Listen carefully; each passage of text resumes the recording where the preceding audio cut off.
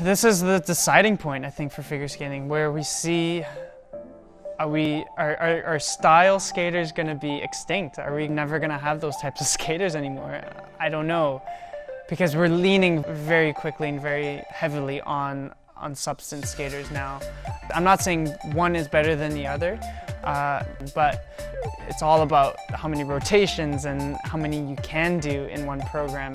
And that's just the direction that the sport is going in. That's what the judges want. There's no matter how amazing of a program I skate and how intuitive and how into it I am, it won't make up the points that a quad toe or a quad flip will make.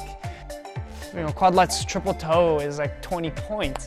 20 points is already half the components in the long program, right? So yeah, it's just changing. It's just changing and changing fast, very fast.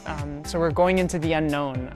But I'm so proud to be from an era of style, very style-based, with Jeffrey Buttle and Stéphane Lambiel, I can name a bunch, to now I'm still in the current world of now a more substance world of figure skating.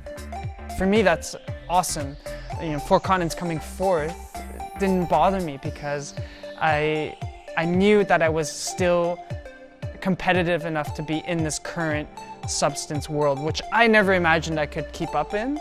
I always just believed I was very much a more style skater, and it is my strength. But if I can learn a little bit from these skaters in this new world, I think that's a benefit for me.